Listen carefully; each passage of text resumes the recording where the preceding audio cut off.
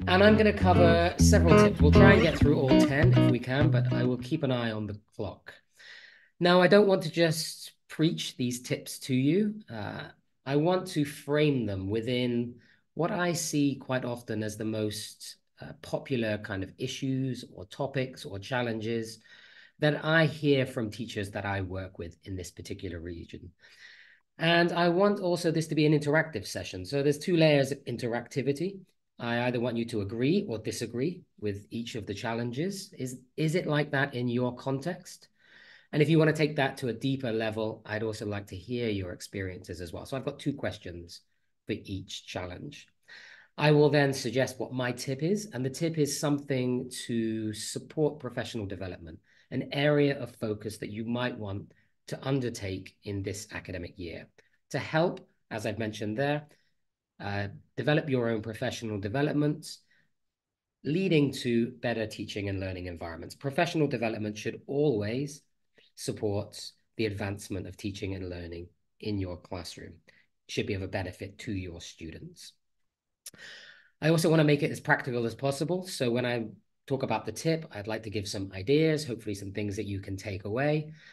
And then finally, for each tip, I'm going to suggest something that you can do to extend that learning in the future, because we have our Global Teachers Festival. This is the biggest activity in the Macmillan Education calendar. It's starting in 10 days' time on the 19th of February. It runs for 2 full weeks.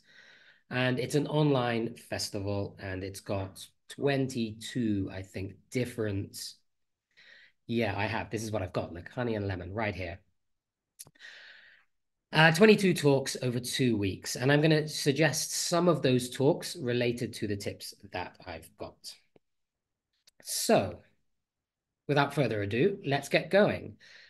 So, the first challenge that I've chosen, and I want you to agree or disagree, is around exposure to English. This is something that I hear quite often in the Middle East and North Africa, and that is that many students don't have exposure to English outside of the classroom. The class itself, our English classes, are the only times that students interact with English. So I'd like to know, is this something that's familiar to you? Is English used in the out of classroom context? Or is this something that you find a particular challenge as well? And if you want to extend that, please do use the chat box. What do you do to kind of compensate for that? How do you try to make English meaningful? Because I think if it is the only place where students see it, they see it as a subject. They say, this is the only place I am only going to use English in the classroom. This is the only place I need to really care about English. So it seems like a few people are saying, yes, this is very true for many of our students as well. Yeah, and we've got this thing, Fiona, you're talking about whether we use L1 in the classroom or not. So that's an interesting thing, aspect to consider as well. I need to move this out of the way because it's in the way. So if many students don't have exposure to English outside of the classrooms, we need to make learning meaningful for them inside of the classroom. We need to somehow connect learning. Problem is, I've got the chat box in the way, I can't read it. We need to somehow connect learning to their everyday lives. And I think that even if it is the only time that they see English, many English topics are familiar everyday topics. We see things like the environment, travel, family, sports, all of these types of common topics that we see in course books. But I think that one thing we could work on in our professional development plan is something called activating schemata. Now, most of you probably already do this, and that's absolutely fine. If you say, I do this already, I activate schemata with my students. Great, I'm glad to hear that you do. Activating schemata is just finding out really what students already know about this particular topic. Now, if we're thinking about this within the context of professional development, it's not a case of, do I do this or do I not do this? Actually, professional development is about how can I continuously improve what I am doing with students? So if you are activating schemata, we can be questioning ourselves in terms of, well, where do I activate schemata? Do I just do it at the beginning of the unit? Do I do it at the beginning of each activity? Do I do it, or how do I do it is another better question. Lots of people activate schemata by asking questions, which is the most natural way. Asking students, what do you already know? Perhaps putting them into pairs. Come up with vocabulary that you already know about this topic. That is one way to do it. We can continuously develop that. Does it have to be verbal? Can they write something? Can they draw something? Can they act something out? There's lots of different ways. And that, again, this is where that L1 that Fiona was talking about can play a part. L1 can help them to understand the topic that we're going to be talking about. So how can we move them from L1 into L2? But they might want to use a little bit of L1 when they're having conversations and thinking about the topic more broadly. Let's look at an example of that. So for example, we quite often activate schemata at the beginning of a unit. So the unit opener will quite often have a visual, and we would say things like, okay, ask your partner, do you like pizza? And they would say, yes, do you like pizza? Yes, I like pizza. Is this activating schemata, or can we extend that? Maybe they can act out a party that they went to. Maybe they could create a party. This could be in L1, but it helps them to frame that topic, give them something to come back to. Yeah, this idea of scaffolding that Sadiqa's talking about in the chat box. So think about how you can really extend these kind of pre-work activities rather than just kind of going in. Right, the topic is parties, and I'm going to pre-teach you the vocabulary that you need for this unit. Get them to think about it in a kind of broader and more deeper level. We can also do it in other parts of the unit as well. So for example, we have a reading over on the right-hand side. How can we activate schemata around this particular reading? Could we give them an activity where they have to perhaps research, go away and in pairs, find out different ways that people communicate? Yep. How do people use time in your country? Maybe personalize some of the content rather than just, it's Tuesday, open your books, do the reading, answer the questions. I like this idea of going down memory lane. That's a really nice way of thinking about activating schemata. So this is my first tip, activating schemata. If you want to know more about this as a topic, if this is something you'd like to focus on in your professional development plan for this year, you might want to attend Thursday's Global Teachers Festival, where Rachel will be talking all about this. You'll have one whole hour rather than just my 5 minutes about how do we actually use schemata, how do we build on that in the classroom. So I'll share the registration again at the end. You only need to register once for the whole festival, and you can pick and choose which sessions you want to choose, but this might be one that you're interested in. Okay, the second challenge, I'm going to stick with the theme of exposure. So I've been thinking about it inside of the classroom, activating schemata with my students as we're going along. I don't know where this drawing has come from at the bottom, but that's okay. But what about outside of the classroom? So I can do some work inside of the classroom because I control the learning environment. I can do activation of schemata. I can make it meaningful. I can personalize my content. But what about when my students leave the class? Is there going to be a week until they see, or another 24 hours until they see me and English again? Or are there ways that you guys inspire your students to use English beyond the classroom? I'll allow people a minute just to put their ideas if they wish. Because I think that there are many ways now that students can connect with others, unless you are in a completely technology deficient environment where you have no access to either technology or the internet. If your students do, if they have a phone, if they have a computer at home, if they have access to the internet, there are myriad ways that students can now connect with other people. We can send them videos to watch, yep. Practice more freer speech. Yeah, that'd be interesting to know how you do that, Yusuf, because that's quite a difficult thing for them to do. Send them podcasts. Okay, so videos and podcasts are really great. They can interact with English outside of the classroom, but these are still kind of quite receptive, right? So they're working on their receptive skills, which are valuable. I'm certainly not going to say that they're not. But what about productive skills? It's very difficult for them to practice productive skills outside of the classroom. Contributing in activities like broadcasting. Yeah, maybe they are doing their own podcast. They could be doing podcasts just with other students in their school, which is a really nice way. working on projects. Projects are a wonderful way of getting them to interact. Yep, good. And then, yeah, using advertisements. Okay, so seeing things in the environment.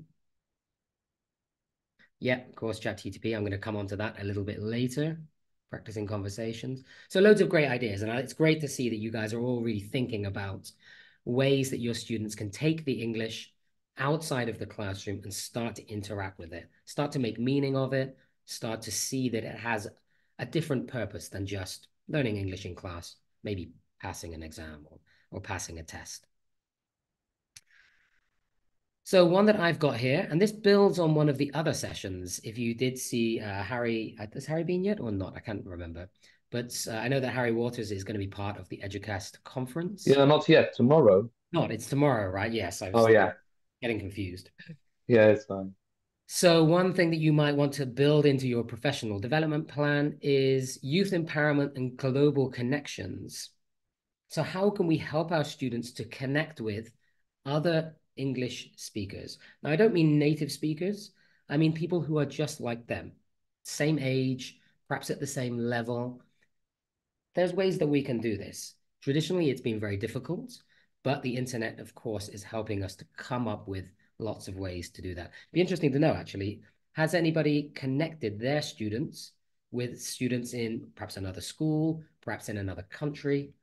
Well, and it'd be interesting to know your kind of experience around that because it is challenging, but it is something that people have started to do. A free website call, yep, your English pal. Great, wonderful. So if you can find opportunities for this, that's great. Macmillan has one. It's called Empatico. You can find it on the Macmillan website. So we have one course which is for teenagers called Gateway to the World. And in that course, they get to do projects. So this is good collaborative activities that students can do together in class. And then when they produce the end part of the project, they can connect with another school who's also done the same project, and then they can share their experience, they can share their findings, share their ideas. And this is a really good way for them to see that, A, people think differently in different parts of the world. We've done it with students in Egypt, connecting with students in Italy, most recently. And it's great to see that students can connect with students who are just like them, same age, same kind of challenges that they have, rather than if we just have them watching videos or watching podcasts with kind of fluent English. This is like, okay, actually, these guys have a similar English level to us. We've got to be brave, we've got to present, and it gives them, that additional confidence boost, I think. So try and find ways of connecting with other schools. It could just be a school in your country, in your region, in your town, another teacher that you know who's teaching the same level as you. It could be within your own school. Try to find as many opportunities as possible for students to connect with other students outside of their classroom and structure that. Give them something very clear and concise, a very concise goal that they're working towards. We have to present this and come up with questions. Role play is a nice way of doing that. So this is another idea that you can do. And this helps to empower your students. It will give them a greater sense of confidence in terms of using English, in terms of seeing other students use English. And I think that's a really powerful thing that they can be doing. The other thing you can do is look at our Advancing Futures website. Again, if you go to macmillanenglish.com and go to the Advancing Futures section, you'll find something called Change Makers. So we believe that students can use English for the power of good. They can create positive impacts on the world. So not just learning. I was listening to the previous presentation, and he was talking very much about students doing things, making it very active. But if students do things and it works very well, they come up with a really good project, they come up with a really good idea about something that they're perhaps doing within their own country, we believe that they should be able to share that and again, build that confidence up. So there's something called the Changemaker site. They can contribute a project into that platform and they can see what other students in other parts of the world are doing. There are hundreds of different projects on there, all related to sustainability. It could be environmental sustainability. It could be social projects, all the good things that students do around the world. So go and check that out as well. And as I said, Harry Waters is going to be here tomorrow, but he's also at the Global Teachers Festival, and he's going to be talking with Margarita about this in more detail. So what is the Change Matrix project, and how can students contribute to that? How can they make a difference? How can they have their voices heard across the world? Moving students away from being passive recipients of education and turn them into kind of active participants, both in the learning process, but also in this idea of making the world a better place. Students should be a big part of that, I think. Okay, moving on to challenge number 3, moving away from exposure. I think that motivation is probably the next biggest topic that comes up in my conversations with teachers across the Middle East and North Africa. Quite often they say things like, and again, this can relate to that idea of exposure, this idea that English could be considered by students as one of the more kind of boring topics. Does that relate to you in your context? Do your students naturally find it boring? Or is it one of their favorite subjects? Maybe it could be one of their favorite subjects. And if it is one of their favorite subjects, there is a good chance that you do something personally to make English fun for them. You make it meaningful, you make it engaging, you make it fun, and this changes their concept of English. If English is just a subject to be taught, then naturally we're going to find it boring. And I think the reason for this, if we're putting ourselves in the shoes of our students, is that for most students, especially ones that are going to school, you're being forced to learn. Yep, every day you turn up at school, you haven't made any decision about what it is that you're going to learn. You don't choose the topics, you don't choose the pace, you don't choose the activities. You're just kind of handheld, taken through that kind of learning process. And of course, you're tested at the end of it. Did you learn? Did you remember all of the things that we did? Now, this, of course, is not intrinsically motivating for many students, and many students will disconnect because of that. So, is this true in your context? Is it fun? Not fun? Do students naturally come to class and say English is the most amazing thing that I've ever do in my day-to-day life? Probably yes. Fiona says not at all. So one of the things I want us to think about then is this idea of wonder.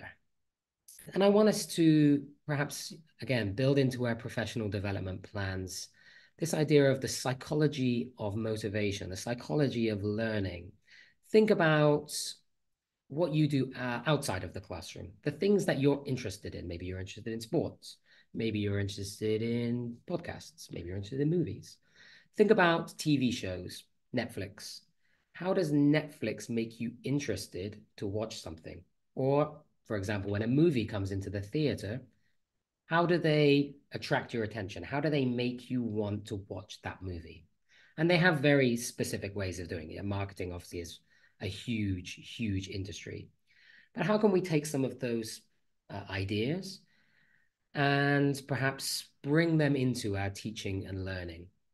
Now, of course, if we bring them in on Monday morning or in the Middle East and North Africa on a Sunday morning, and we say, okay, topic for this week is transport. Open your books to page 76. You can see that there is a picture, look at the vocabulary, maybe listen to something.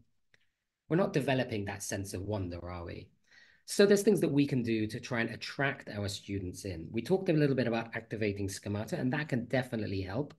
But we can definitely think of other ways and develop other ways to set our students up.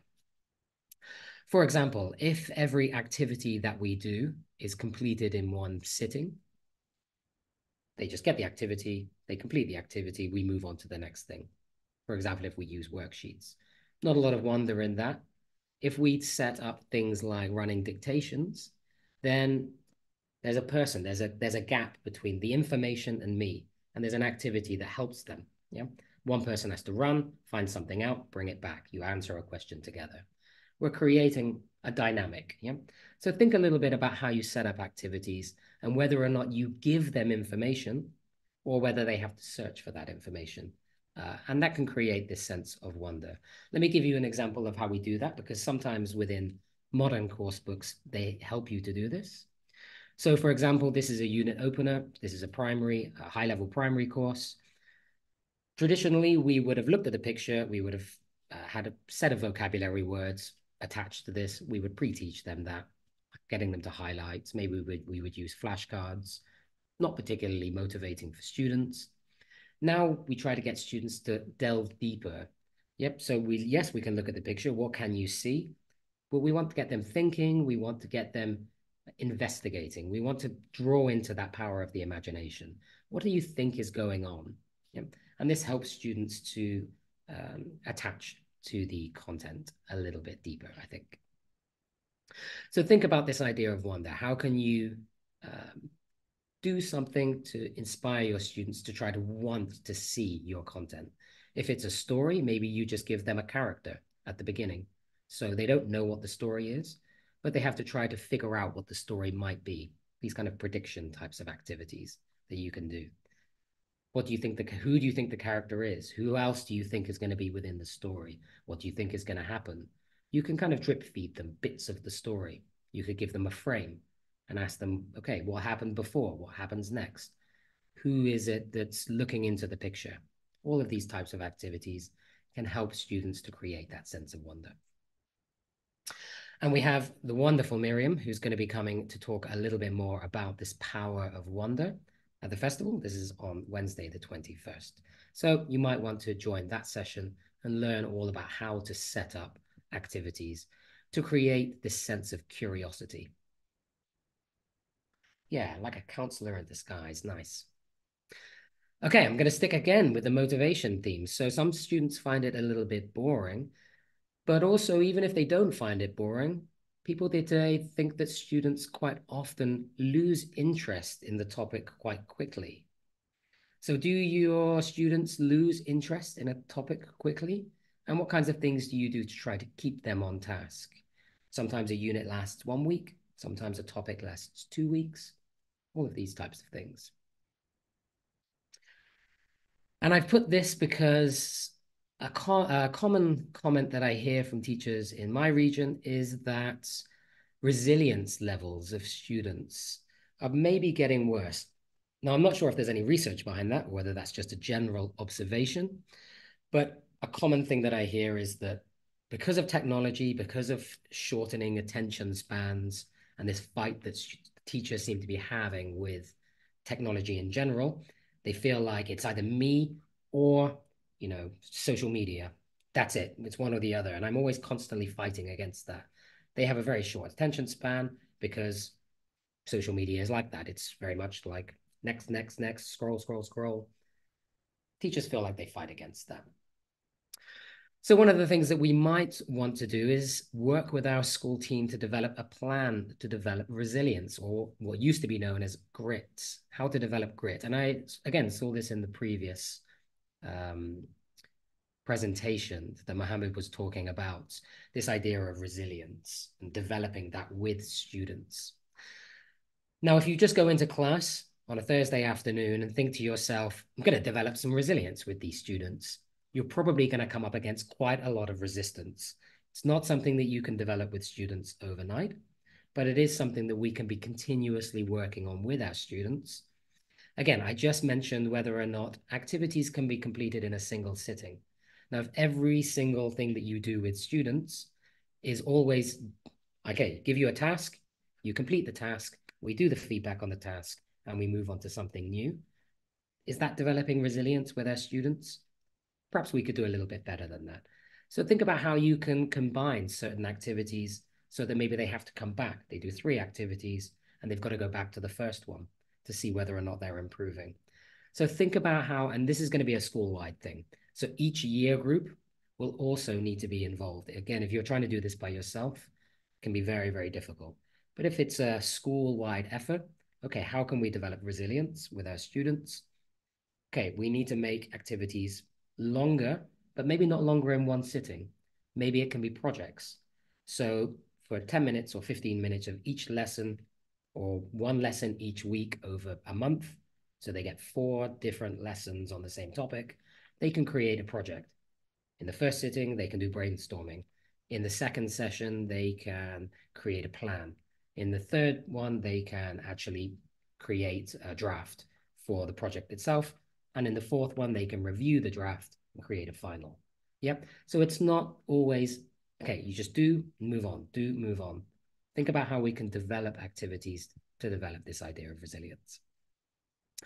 And again, at the Global Teachers Festival, there's going to be a session talking about this idea of resilience, and he's going to draw on some research-based approaches. So you might want to do this. Again, another part of resilience is making mistakes. So if you are just doing things and correcting it and sending it back, moving on to the next activity, we need to find ways to allow students to make mistakes so that they can learn from those mistakes. Making mistakes needs to be something that is okay in the language classroom. Otherwise, students just won't want to do it. And again, that breaks down that idea of motivation as well. Okay, fifth challenge. So we've had exposure and motivation. Let's move on to some different aspects now. Let's go to the classic grammar. I saw somebody mentioned in the chat box something about grammar before. You might need to remind me what it was because it's gone quite far down the chat box now. But of course, students find grammar difficult. Yes, is that true for you? Your students find grammar difficult? And do you find yourself then ending up spending a lot of time trying to teach them grammar? Let's see. People, I'm going to take a drink. Take a moment for my lemon and honey. How do you find grammar? Yes, I am saying. I think one of the dangers is the more students struggle with the grammar, the more we try to force them to learn it. And we get into this vicious cycle of them becoming more frustrated because they don't understand it, us becoming more frustrated with them because we think they should be able to understand and use it because we've covered it so many times. And you go home and you bang your head against the wall. I don't understand why they cannot just get this grammar points and use it. We've done it so many times. That is very, very natural in the English language classroom.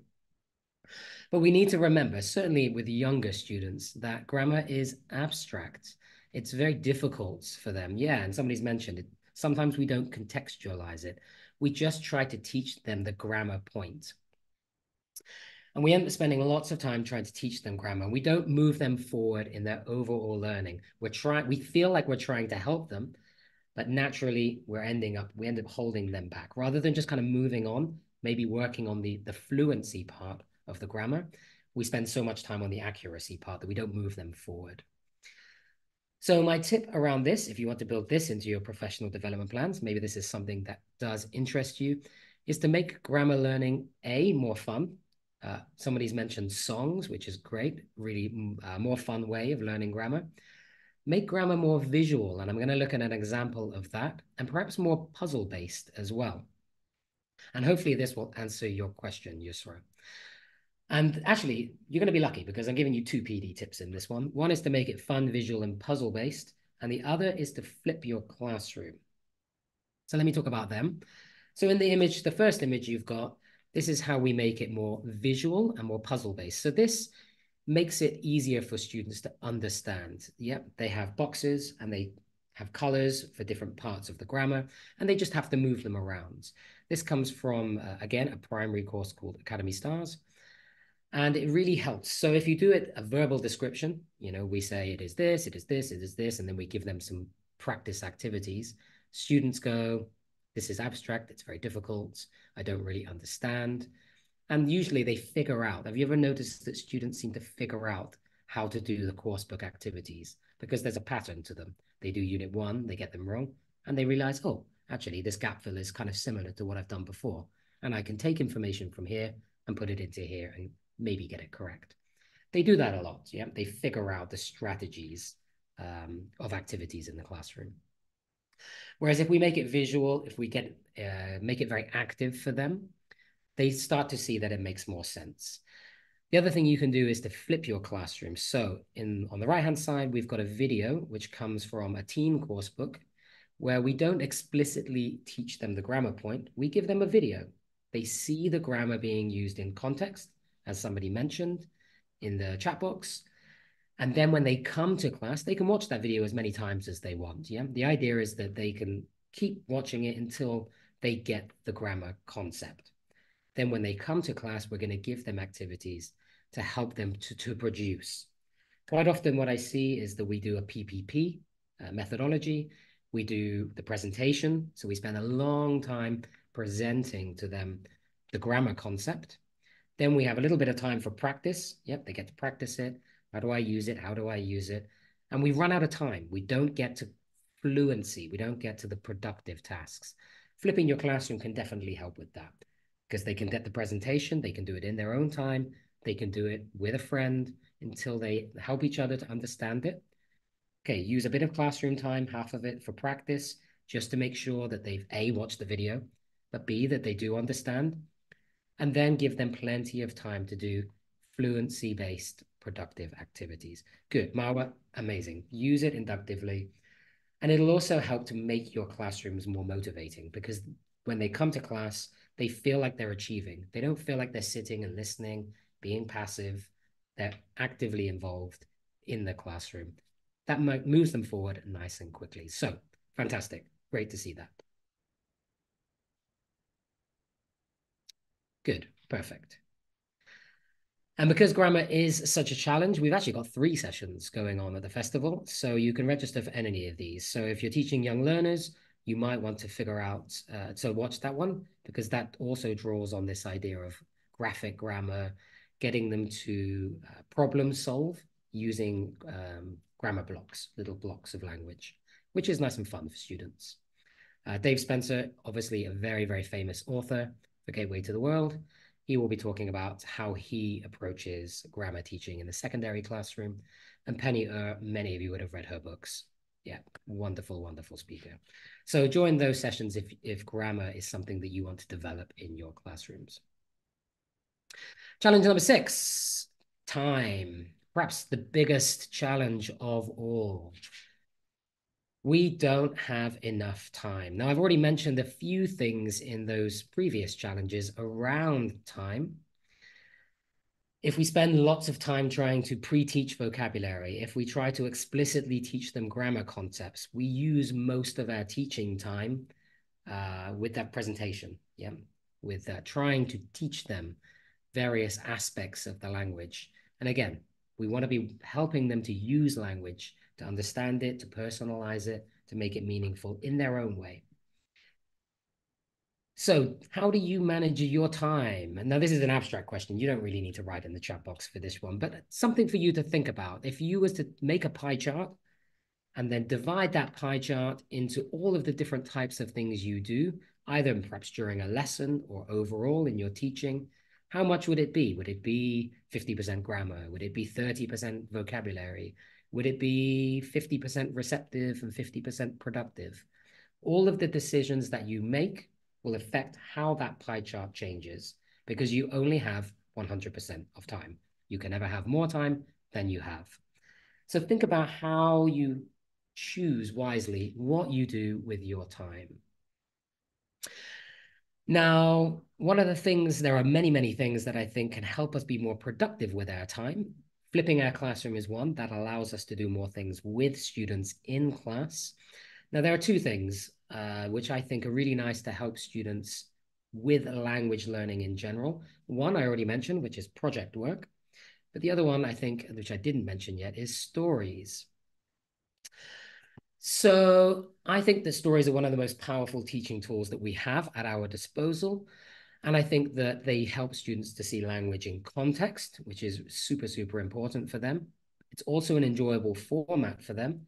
And it can also be used to extend ideas and differentiate learning for a wide variety of learning needs. So a story is not just the reading activity. Yeah, it's not just here's one reading and some comprehension questions.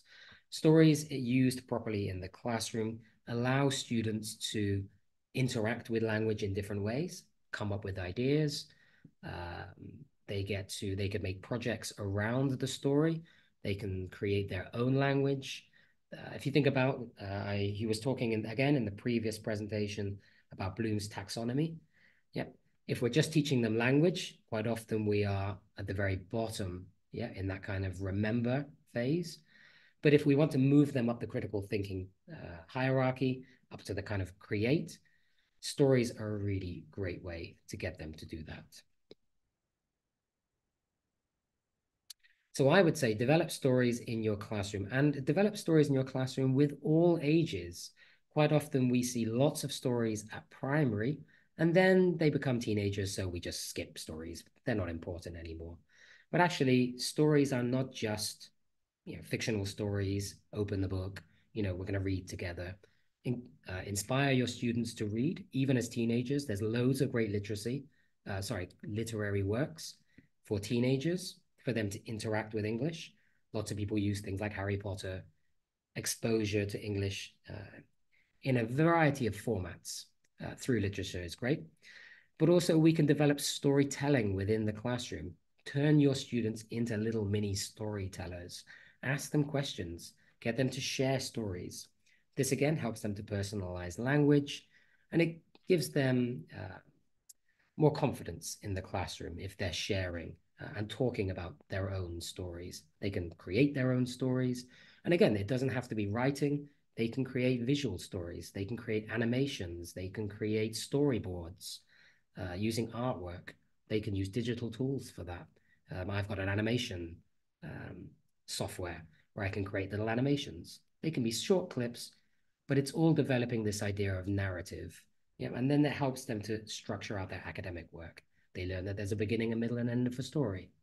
They are exposed to richer vocabulary and grammar when they're interacting with a story. All of these types of things are really good with stories. One aspect of using stories in the classroom, which you might want to develop with your students, again, in your professional development plan, is pre-reading activities. I feel like a lot of teachers skip pre-reading, or it's very, very quick. Yeah, we want to get to the story as quickly as possible. We've got a story to cover. I don't have much time, so I'm just going to get into the story. But actually, if we take a pause, if we take a step back, there are lots of things that we can do with students. We mentioned activating schemata, having lots of discussions about what they know already. We can personalize it. So we've got a topic for the story. What does this mean for you? What does this story particularly look like in your country, in your context? We can explore the topic further. We can help to develop autonomous learning.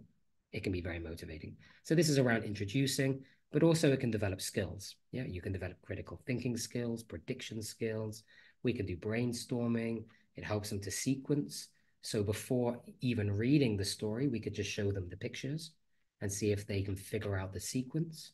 Because again, that helps them in their academic skills. And again, we can extend those skills out in terms of the sustainable development goals. So if they're doing a story about a fish that's under the sea and he's going to interact and there's a plastic bag, all of these types of things, we can have conversations with our students about it. So there's loads and loads of things that we can do when it comes to developing stories, and these all help our students to move forward.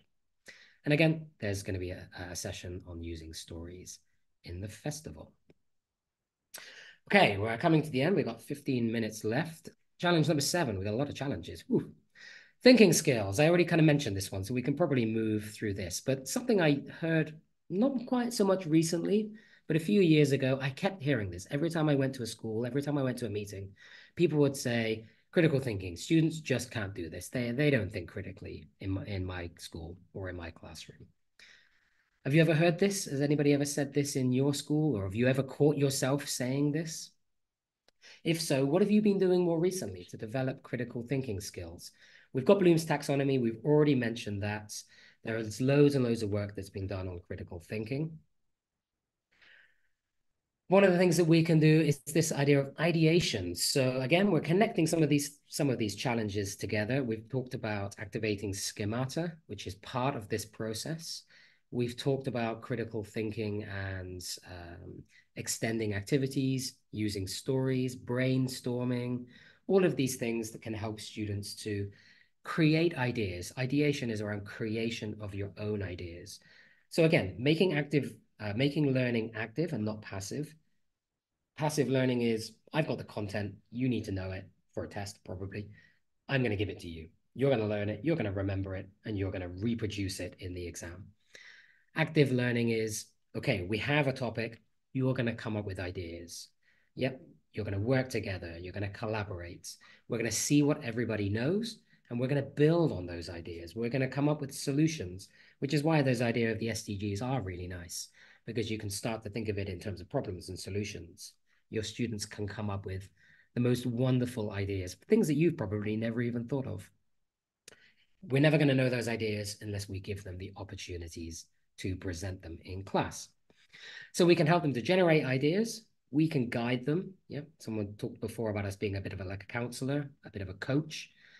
We can set them up. We can give them the topic. We can give them signposting about where to find out more things about that.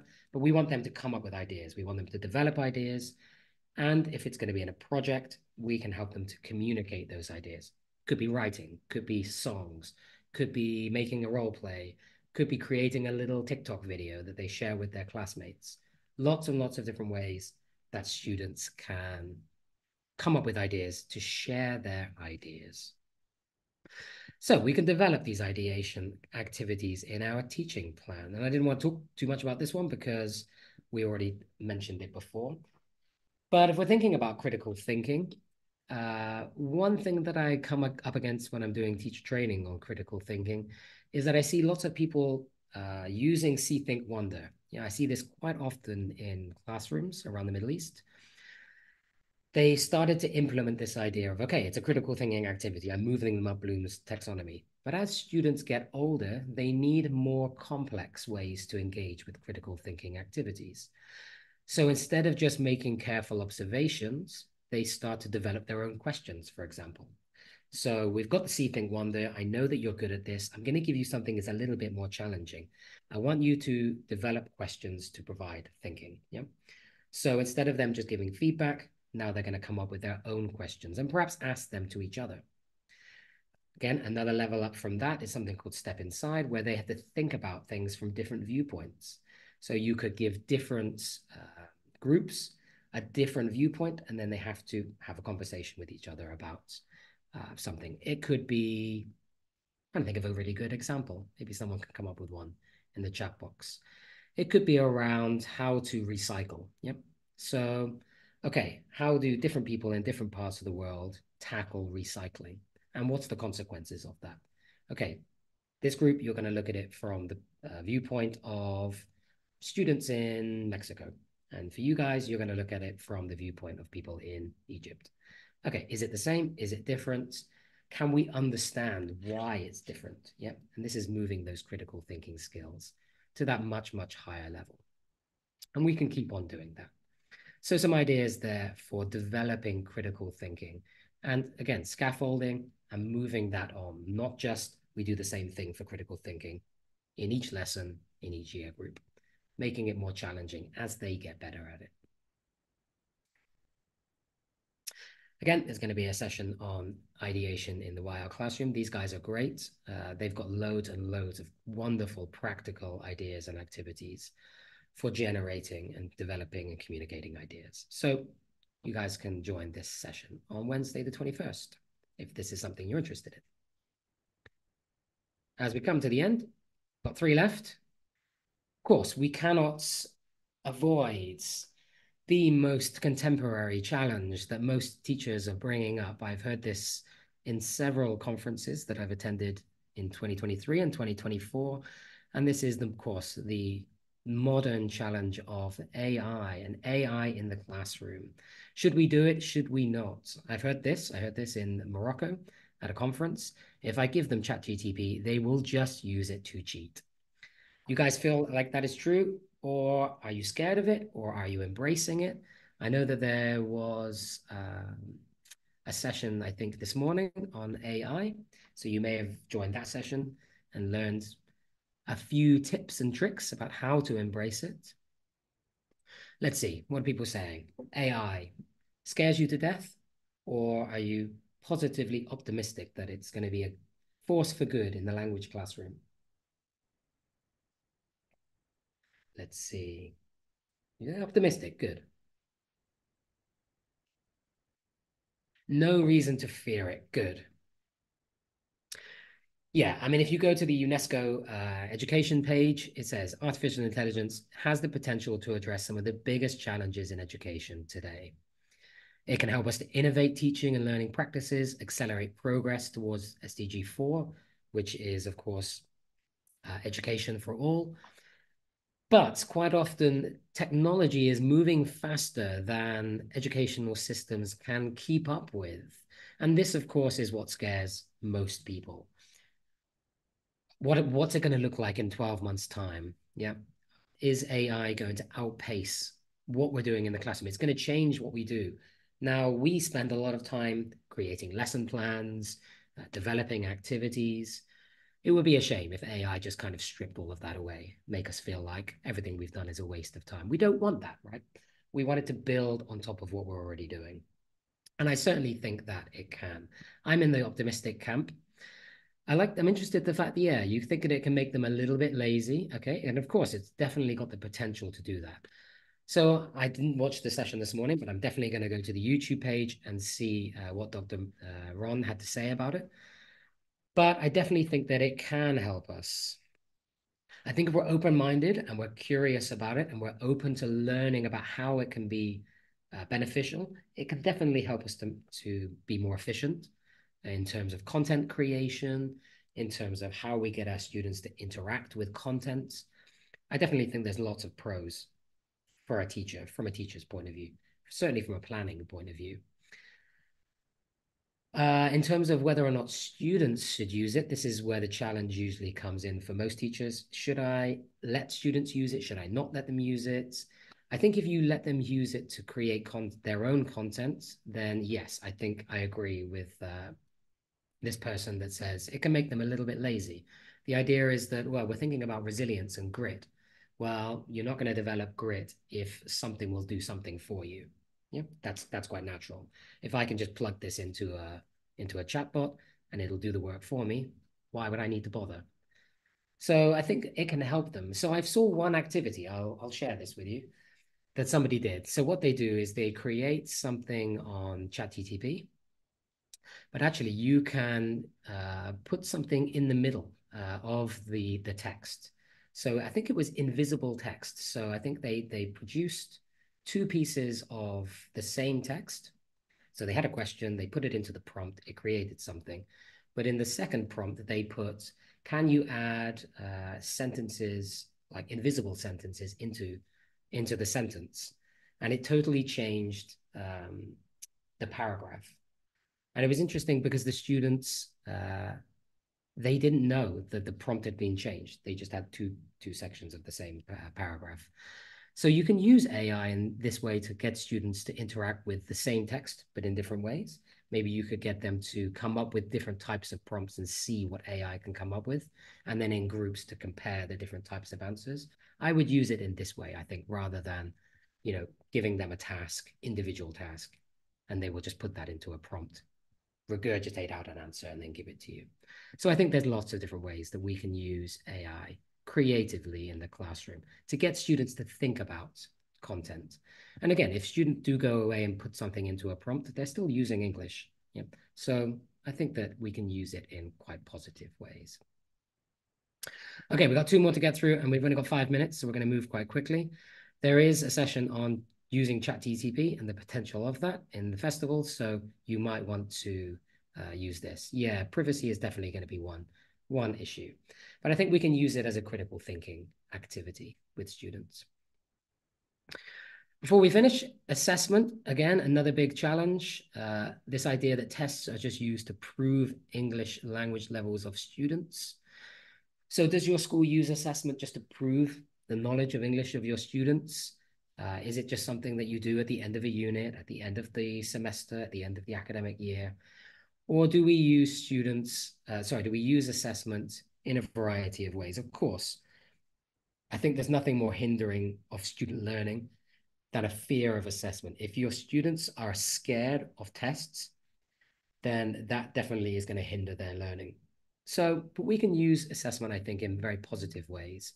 And it can be a very powerful tool if we embrace it. And if we help students to understand that assessment can be used to help track progress, see progress, and set goals. Let's give some examples of that, making assessment perhaps more fun and more engaging for students. using assessment for learning and assessment as learning. I've got a couple of examples here. One is a bit like the kind of KWL charts. So this idea of what did I do? What did I learn? This is kind of self-reflection. Yeah, this idea of self-assessment. What can I do better next time? How well did I do? This idea of thinking deeply about, okay, I have just spent 2 weeks doing something. What did I do? What did I learn? Again, we talked about mistakes. So mistakes are an important part of building resilience, but we need to understand that we made mistakes and that we learn from those mistakes. So I really like this one. Again, a think it over type end of unit activity. So what mistakes did I make in this unit? What did I learn about those mistakes? How can I take that experience? How can I take those skills and practice them in the next unit or in the unit after? And then I can track my progress. I can go back and see, I used to be like this, and now I'm like this. I've made progress from here to here. And we do that by accepting that we make mistakes and that we move forward from them. Mistakes are not bad. They are a part and parcel of learning. And the last one around goals. So do we help students to set goals? Do we come back to them at the end of the unit? Do they reflect on those goals? Did they achieve the goal? Did they achieve part of the goal? What will they continue to do to work on that goal? So we're showing them that learning in the classroom is not just each lesson is an individual unit. Yep, we do something in this class and we never come back to it. And this unit, we finished the unit, that's forgotten about. Transport is done. You've learned all about transport. Forget about that. Now we're going to move on to something new. No, we can have goals where we keep working to improve what we're doing in the classroom. Realize that I'm running out of time, but I've got 1 minute left. Oof. There's a session about this as well, exam preparation. And the last one, oh, it's not the last one because we've got two. I wanted to come back to exposure. Thinking about students using English at home. Mohammed's probably going to jump on and stop me in a second. I want to continue to make it meaningful outside of the classroom. My PD tip for this is to develop homeschool connections. Students always do better when schools work with either parents or carers or guardians. And it doesn't have to just be parents. It can be siblings. It can be anyone outside of the classroom. But the more we develop homeschool connections, the better that our students tend to do. I've run out of time. I'm trying to think what the last one was. Oh, there was only 9 in the end. There you go. Maybe I skipped one, or there was 2 9s. Here's a reflection of all of the PD goals that you might want to choose from activating schemata, developing resilience, ideation, AI and technology, assessment, homeschool connections. There are so many, you cannot develop everything all in one go. So be specific. Choose one that you think you can work on with your students. Create a goal, track that goal over a period of time, and show your students that that is what you're working on them with. Okay, I'm going to help you guys to develop in this particular area. If we can do this, I think that would be a very good professional development goal. Don't forget, of course, to register for the Global Teachers Festival. The website is right there. Choose your favorite sessions. That was just a few. There's actually other ones as well. So go and choose. And good luck, everybody, with your professional development for 2024.